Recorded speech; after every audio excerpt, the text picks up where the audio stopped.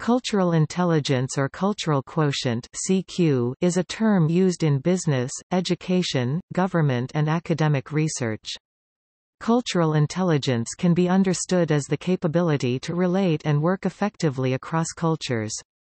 Originally, the term cultural intelligence and the abbreviation CQ was developed by the research done by Soon Ang and Lin Van Dine as a research-based way of measuring and predicting intercultural performance. The term is relatively recent. Early definitions and studies of the concepts were given by P. Christopher Early and Soon Ang in the book Cultural Intelligence, Individual Interactions Across Cultures 2003, and more fully developed later by David Livermore in the book, Leading with Cultural Intelligence. The concept is related to that of cross-cultural competence, but goes beyond that to actually look at intercultural capabilities as a form of intelligence that can be measured and developed. According to Early, Ang, and Van Dine, cultural intelligence can be defined as a person's capability to adapt as he interacts with others from different cultural regions, and has behavioral, motivational, and metacognitive aspects. Without cultural intelligence, both business and military actors seeking to engage foreigners are susceptible to mirror imaging. Cultural intelligence or CQ is measured on a scale, similar to that used to measure an individual's intelligence quotient. People with higher CQs are regarded as better able to successfully blend into any environment, using more effective business practices, than those with a lower CQ. CQ is assessed using the academically validated assessment created by Lin Van Dine and Soon Ang. Both self-assessments and multi-rater assessments are available through the Cultural Intelligence Center in East Lansing, Michigan, and the center makes the CQ scale available to other academic researchers at no charge. Research demonstrates that CQ is a consistent predictor of performance in multicultural settings. Cultural intelligence research has been cited and peer-reviewed in more than 70 academic journals. The research and application of cultural intelligence is being driven by the Cultural Intelligence Center in the U.S. and Nanyang Business School in Singapore. Topic 4 CQ capabilities. Ang, Van Dine, and Livermore describe 4 CQ capabilities: motivation CQ drive, cognition CQ knowledge, metacognition CQ strategy, and behavior CQ action. CQ assessments report scores on all 4 capabilities as well as several subdimensions for each capability. The 4 capabilities stem from the intelligence-based approach to intercultural adjustment and performance. CQ drive is a person's interest and confidence in functioning effectively in culturally diverse settings. It includes intrinsic interest, deriving enjoyment from culturally diverse experiences; extrinsic interest, gaining benefits from culturally diverse experiences; self-efficacy, having the confidence to be effective in culturally diverse situations. CQ knowledge is a person's knowledge about how cultures are similar and how cultures are different. It includes business knowledge about economic and legal systems, interpersonal knowledge about values, social interaction norms, and religious beliefs, sociolinguistics, knowledge about rules of languages and rules for expressing non-verbal behaviors. CQ strategy is how a person makes sense of culturally diverse experiences. It occurs when people make judgments about their own thought processes and those of others. It includes awareness, knowing about one's existing cultural knowledge, planning, strategizing before a culturally diverse encounter, checking assumptions and adjusting mental maps when actual experiences differ from expectations. CQ action is a person's capability to adapt verbal and nonverbal behavior to make it appropriate to diverse cultures.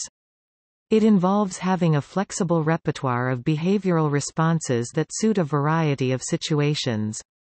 It includes non-verbal, modifying non-verbal behaviors, e.g., gestures, facial expressions; verbal, modifying verbal behaviors, e.g., accent, tone. Additional research on cultural intelligence is being conducted by academics around the globe, including research on culturally intelligent organizations, the correlation between neuroscience and the development of cultural intelligence, and situational judgment making and CQ assessment.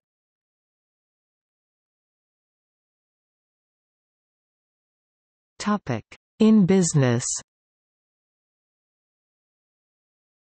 Cultural intelligence, also known within business as cultural quotient or CQ, is a theory within management and organizational psychology, positing that understanding the impact of an individual's cultural background on their behavior is essential for effective business, and measuring an individual's ability to engage successfully in any environment or social setting. Elaine Mosikowski and her husband Christopher Early in the October 2004 issue of Harvard Business Review described cultural intelligence.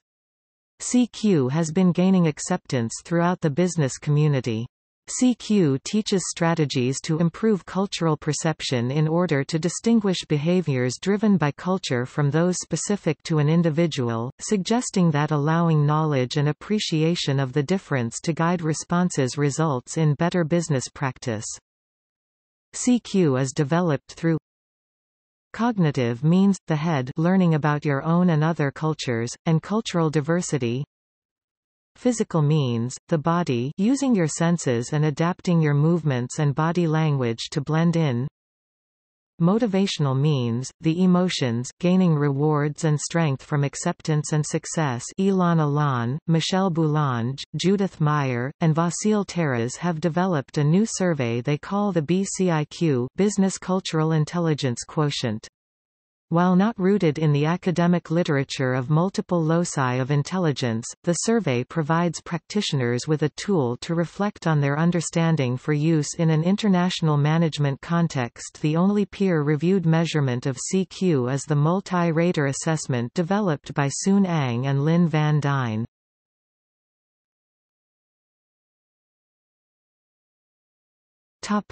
In government.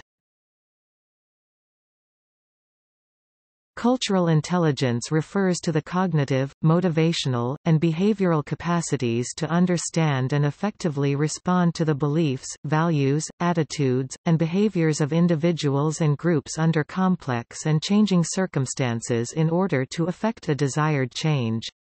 The application and integration of cultural intelligence into the workings and practices of local government is advanced by community planner, Anandita Mitra in 2016 as a way to improve the effectiveness of local governments to respond to and serve a growing and diverse population. Cultural knowledge and warfare are bound together as cultural intelligence is central to ensuring successful military operations. Culture is composed of factors including language, society, economy, customs, history, and religion. For military operations, cultural intelligence concerns the ability to make decisions based on understanding of these factors. In the military sense, cultural intelligence is a complicated pursuit of anthropology, psychology, communications, sociology, history, and above all, military doctrine.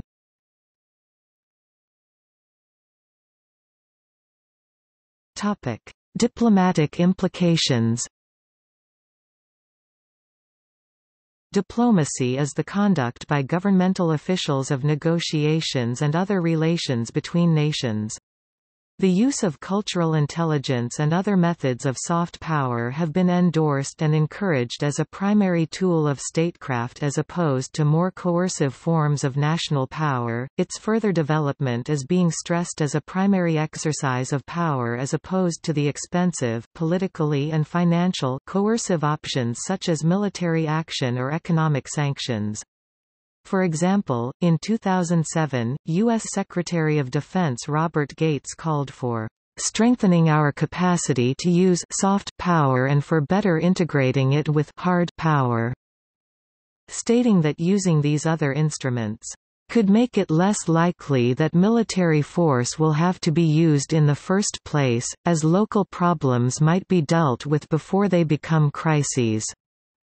In a speech in 2006, Secretary of State Condoleezza Rice urged similar actions in support of her doctrine of transformational diplomacy.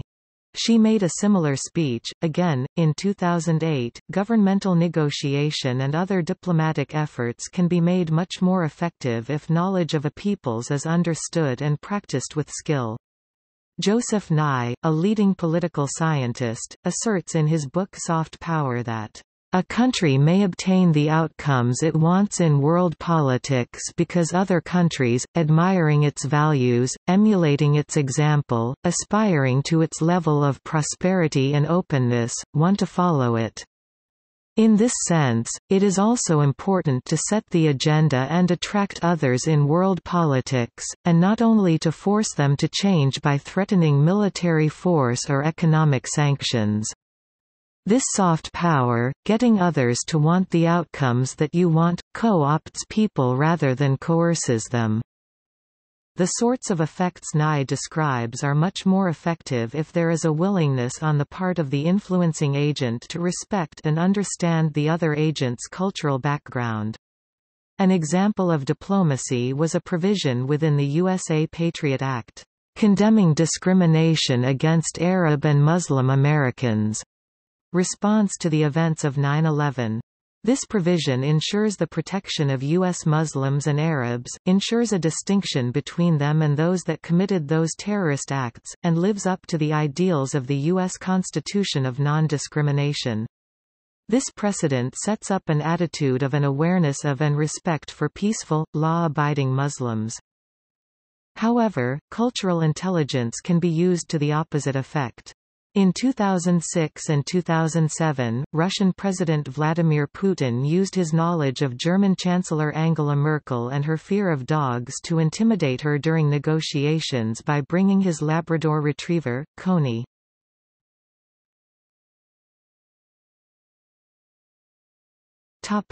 In the U.S. military. Cultural intelligence as a U.S. military term did not gain prominence until the late 20th century with the rise of low-intensity and counterinsurgency warfare. However, the importance of cultural intelligence has only recently become commonly accepted with the counterinsurgency campaigns the U.S. has conducted in Afghanistan and Iraq. Since the Iraq War and the war in Afghanistan, cultural intelligence is being seen as playing a more important role in the success of military operations in counterinsurgency. The U.S. Army and Marine Corps Counterinsurgency Field Manual is explicit on this point. Cultural knowledge is essential to waging a successful counterinsurgency, and goes further, urging, counterinsurgents should strive to avoid imposing their ideals of normalcy on a foreign cultural problem. The manual's logic is that the primary goal of any COIN operation is to foster development of effective governance by legitimate government.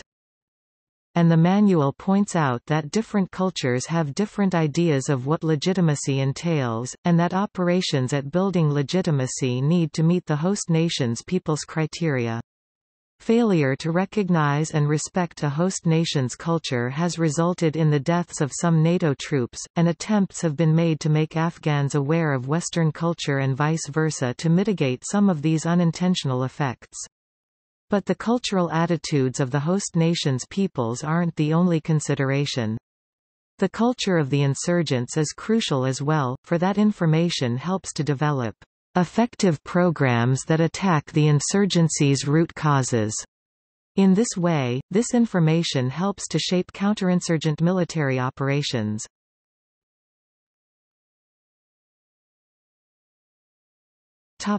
Human terrain system. To this effect, the U.S. Army developed the Human Terrain System in February 2007 to provide cultural information of host nations. The HTS program was the primary unified effort to provide this information to supplement military operations in areas where armed services were deployed. The program was also controversial, with the American Anthropological Association arguing that such efforts represented a conflict of interest and a possible violation of the ethical standards of anthropologists, but it was defended by others as ethical. The U.S. Army Human Terrain System ended operations in September 2014.